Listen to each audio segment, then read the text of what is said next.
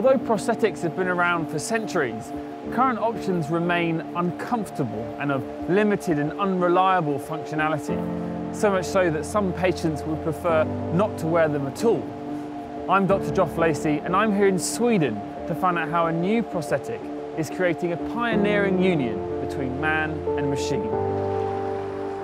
Dr. Max Ortiz Catalan is a world leader in the development of cutting-edge prosthetics here in Gothenburg. So Max, as a specialist in prosthetics, can you explain to me what the current options are available for patients who have amputations? The conventional way is with a socket. And a socket looks more or less like this. Purely secured just by how tight it is. So you can imagine it's quite uncomfortable. That sounds very uncomfortable. It's very uncomfortable. And the second problem is how you control it. Can I see that being Yes, done? we'll try that now. Please have a seat. We put them somewhere here. And so this is simulating just like it would be in the socket of the prosthesis. And now if you flex your hand will open, and if you extend it, the hand will close. It is very difficult though to keep the control. And therefore you need a lot of force to be over the muscles to keep them in place. So it sounds like the current options don't have the reliability that you would want for something you'd use all the time. It's unfortunately the case. What have you and your team done to help with these problems?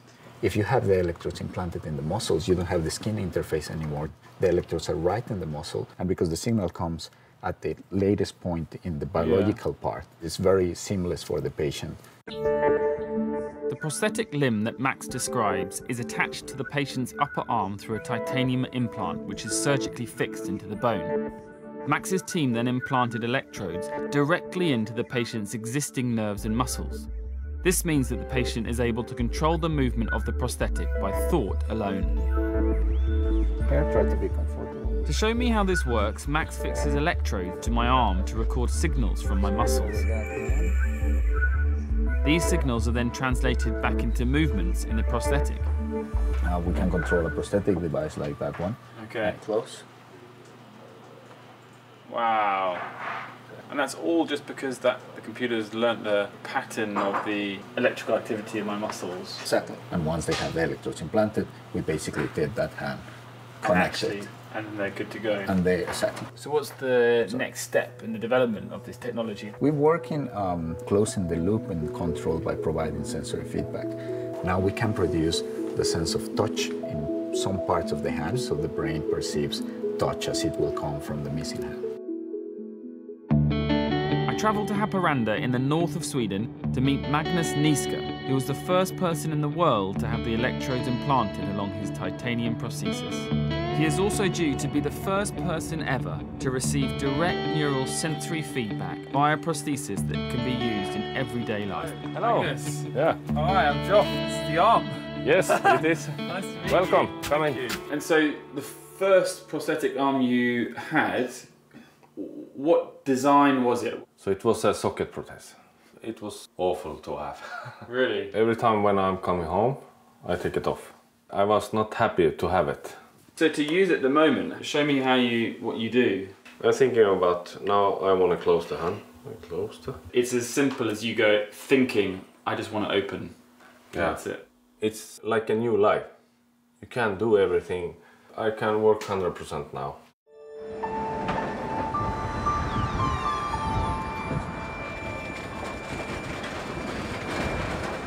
Good to see you. Hey, Hi. welcome. Thank you. Welcome back. Ready for the next step? Yes. Let's do it. So this is the arm that can feel, then, is it? It's everything in here, self-contained, ready to take home. So you now will have information passing in both directions. Exactly. This is a world first, the first test of a prosthetic arm that can provide the sense of touch. So if I touch the finger, you feel it? Yeah. You can feel it? Yeah. I can feel that. Do you feel it stronger if I... Yeah, a little stronger. Yeah. When the force increases, the frequency of stimulation increases, so he feels a stronger sensation. Wow.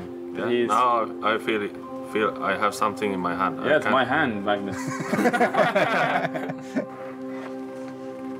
Okay, so start closing, and you stop when you feel something.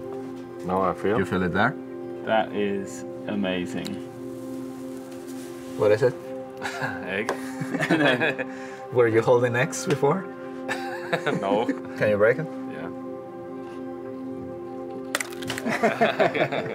How was that, Magnus? How did it feel? It was fantastic. It's almost like a real hand.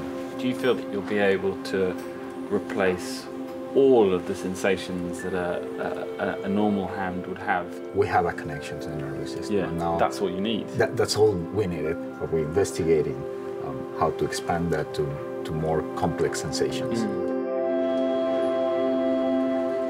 When I grab something, I can feel I have, and I don't need to look at. And I don't feel handicapped when I have this art.